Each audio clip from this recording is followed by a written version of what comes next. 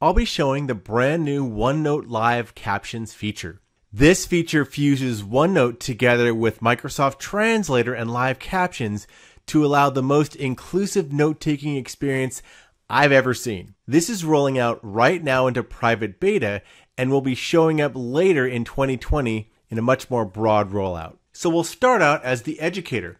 The educator has Microsoft Translator, which is free. It's in the web, it's on iPhone, it's on Android. It's a free app, and it will translate and caption in real time in over 67 languages. So the scenario is the educator is going to kick off a translator session and hit start and enter.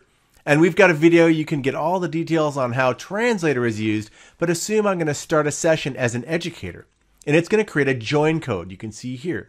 This join code will be shared with the students in the class. And this could be remote teaching. This could be in a lecture hall. It can be in various ways. All you need is that 5-digit join code. Now imagine that the educator has shared the join code with the student who's using OneNote, and now we're going to switch into OneNote and see exactly how this works. Here I am in OneNote for the web, and I'm going to go to the View tab, and I'm the student in this case. So the student is in here, and way over on the right here, there's a Live Captions button, and I'll click that. The Live Captions pane opens. Now as the student, I'm going to paste that join code my educator gave me and join the session.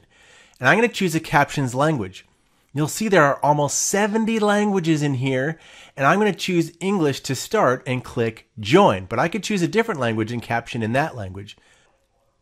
Now, what you're seeing on the right are captions coming through in real time. So if I'm a student, I can get these captions right here, and I can take notes at the same time. So over here in OneNote, I can still say I am taking notes. Now, let's say the educator was saying something and I was like, wait, I forgot what they were saying. That was something important. In the upper right, I'll click pause. I can pause those captions in real time. So now I can go up here and maybe I want to highlight something. So I'm going to turn on the yellow highlighter and I'm going to go and I'm going to highlight something. That's yellow. That's important. Oh, this part is important here. You maybe want to go and change the colors to make a different color. And I can even make the text bigger. So if I drop down this right here, I can make the text a little bigger so I can see it. Now the educator's continuing to talk while I pause these captions. And a lot of students would worry that they're going to miss all that information. Well, if I hit resume, what you can see is everything that the professor or the educator was saying is captured right here. So that is really inclusive. Maybe that's something where there's too much information coming and I couldn't absorb it all. Now the other nice thing is that everything that I was saying is automatically captured. Look over here on the left. You're going to see a transcripts section that is automatically created. Now, what I'm going to do is I'm going to close the Live Captions pane. And when I switch over to transcripts, you'll see everything that was being talked about was captured automatically and saved in my OneNote, the entire transcript. So you can see on the transcripts section, this page was automatically created, and it has the join code, the transcript, the date.